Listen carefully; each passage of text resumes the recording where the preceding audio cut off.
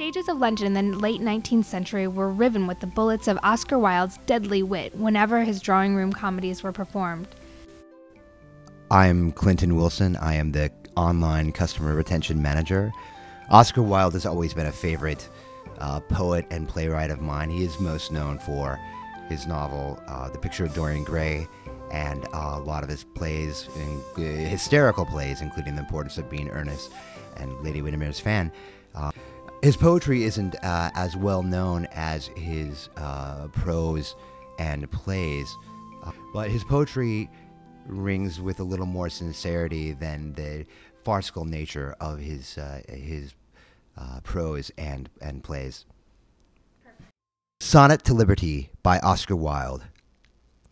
Not that I love thy children, whose dull eyes see nothing save their own unlovely woe, whose minds know nothing, nothing care to know, but that the roar of thy democracies, thy reigns of terror, thy great anarchies mirror my wildest passions like the sea and give my rage a brother, liberty.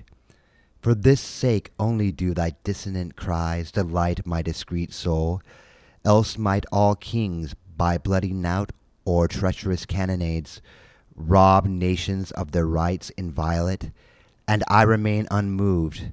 And yet, these Christs that die upon the barricades, God knows it is I am with them in some things. Kat Perry of the online department reads another work by Oscar Wilde.